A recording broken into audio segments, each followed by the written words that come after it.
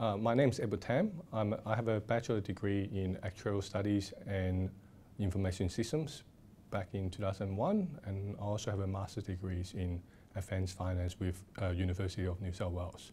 So currently I'm working as an associate director in KPMG, working in the life insurance practice area. I've been working in the life insurance industry for the last 15 years. I started my career in Tower Life, which is a direct life insurer.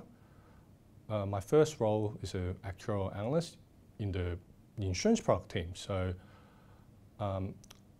my day-to-day role involves a lot of phone calls with financial planners and regular meetings with different professions, such as underwriting, claims, and administration. So this sort of, to be honest, like at that time I was actually quite shy, and so it was quite out of my comfort zone. But I think that sort of leads me to my career path down later. So yeah, after 2 years in that role, I've requested to move to a more technical actuarial role in the financial valuation team, doing more technical actuarial works, because I thought that's an area that I want to improve in.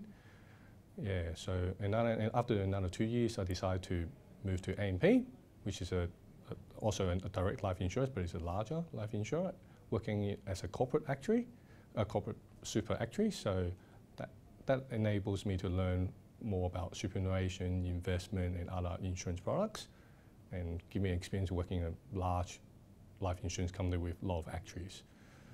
So yeah. And then after another 2 years, I've decided, or I feel like my learning is a bit stalled, so I decided to move to KPMG, working as a consultant, because I feel like that will give me more variety of work and working with a lot of variety of clients. Yeah, I mean, this past experience allows me to get to where I am today, because I like to interact with people, I like to work with different people with different backgrounds.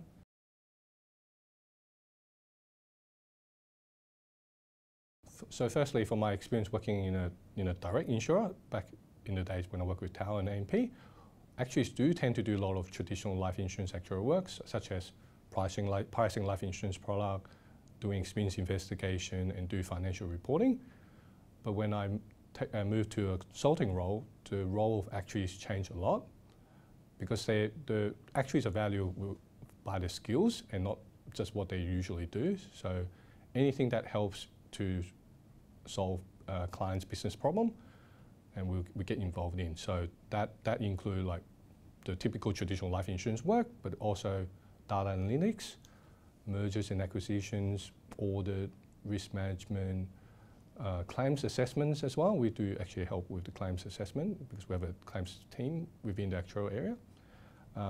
Industry surveys, benchmarking against industry, creating life insurance tables to be used by other insurance companies and students as well.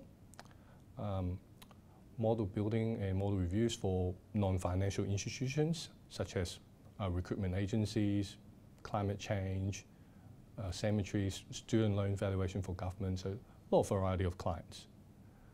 We also work in the wealth management area, in the superannuation space, unit pricing, and there's also a lot of secondment work where we sort of work in a different company, doing a different role, so pretty much helping the clients in whatever they need. So, and that doesn't actually need to be an actuarial numbers role, so which is the project I'm on now. I'm in a totally non-actuarial role, just supporting the client.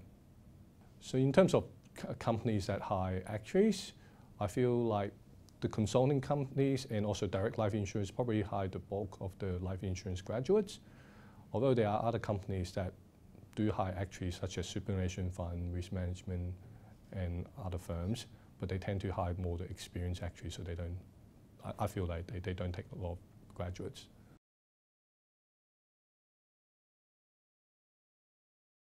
Yeah, so the current challenge is, in the media there has been quite a bit of bad publicity for life insurance company where disclaimers are in four corners to discuss about their poor experience. And there's also recent media to talk about superannuation fund where like we're charging insurance that people don't know about. So there's a lot of bad publicity for the industry, because the media tends to focus just on the bad side, not on the people who actually get the benefit from life insurance. So that is always an ongoing challenge. In terms of future issues and challenges, I think the InsurTech, which is the large investment in the technology for life insurance company, and robotics and that kind of thing. So it's sort of changed the landscape. I will see that will change the landscape for our clients, for life insurance companies, etc.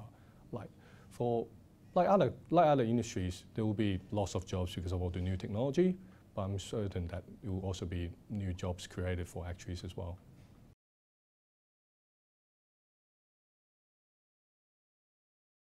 I feel in my university studies, the actuarial subjects tend to focus more on the theory and also the principles, and also give you a background context of the business well. Although I don't directly use them like in my work, I feel like if I don't actually have those background and the building blocks, I wouldn't be able to actually do the work I am doing today. So it is very important. So in terms of like a lot of the first principles of actuarial calculations and things, and premium calculation things, because in the university study, you sort of picture the calculation is done in a perfect world where all the data is clean and things like that. But in the real world, of course, it's a little bit different. But in order to actually do what you need to do, you actually need to understand all the concepts and the basics behind it that you actually need to practice but under a simplifier well, and then you can adapt that into the new business as well. And in terms of advice for students, because there is a lot of actuarial students coming from more universities now, so the good academic records results is only probably get you to the first stage. I feel like work experience, especially relevant work experience, good communication skills and good computing skills are the things that probably will give you an edge.